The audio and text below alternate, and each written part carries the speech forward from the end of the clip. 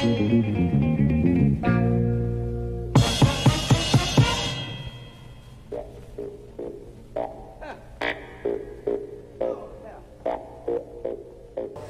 Marcel Vogel.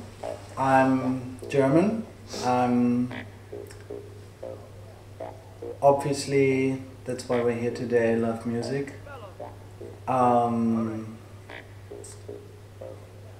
That's about it. I love...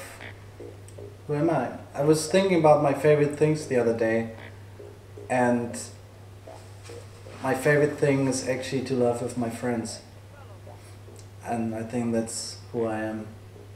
Laughing and talking bullshit, and in between playing some disco jams. I came to Amsterdam to study audio engineering, but also because it's the city itself has such an amazing reputation. You have a couple of DJs who are really holding up the flag, and I'm not talking about the DJs who are here, I'm talking about international DJs. You have so many people like Theo Parrish, Moody Man, the Beautiful Swimmers, and basically every American DJ, when they're in Europe, they come to Amsterdam just because they love the city. Maybe just because they smoke, I don't know. But you have a really vibrant vibe here, and that's what you hear when you're somewhere else. So you're like, oh yeah, Amsterdam is really happening. And when you're here, it's a really small city, but it's really vibrant with a lot of inspiration. So I'm here for 3.5 years. I started my label here, Lumberjacks in Hell, and my other label, Intimate Friends. And I'm not sure if I could have done it how I did it anywhere else.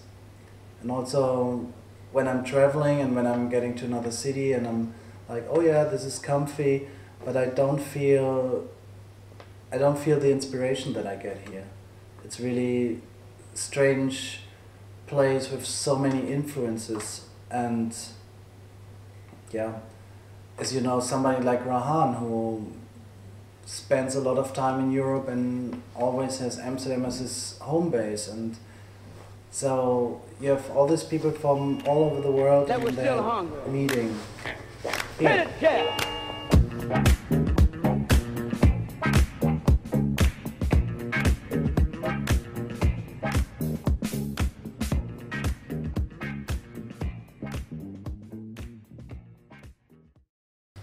My sound is always playful, always experimenting.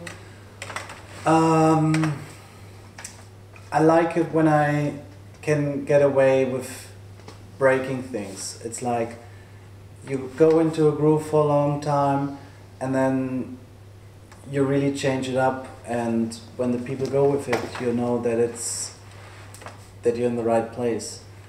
And I wouldn't feel comfortable with just playing disco for 5 hours. It's I need my house, I need my hip hop, I need my afro, I need stuff that's a bit different, and I want to play slow stuff and I want to play hype stuff. So I think it's all about the journey. It's all about playing some stuff that nobody's ever heard before. Yeah. And getting people to actually love it.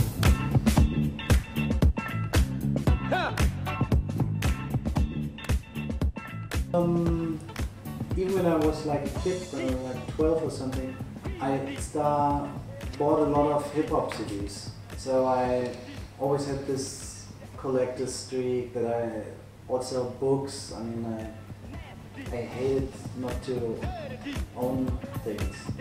And with records, I started that when I was like 16. And,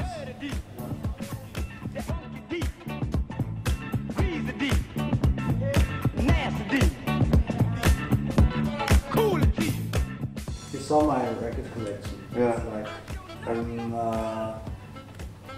basically interested in all kinds of music, and yeah, people know me for disco, but you know, I come from hip hop. I like R&B. If you see my Facebook posts, it's always about all kinds of music. I like funk. I like 50s R&B and jazz. One of the greatest artists I know is Nina Simone, for example.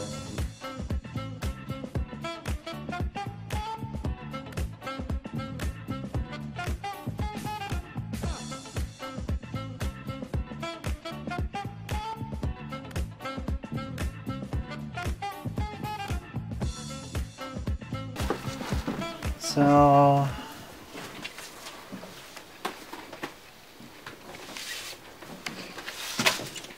first of all, this might be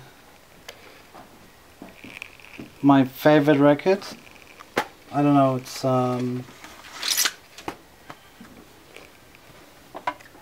one of the records that always makes me smile.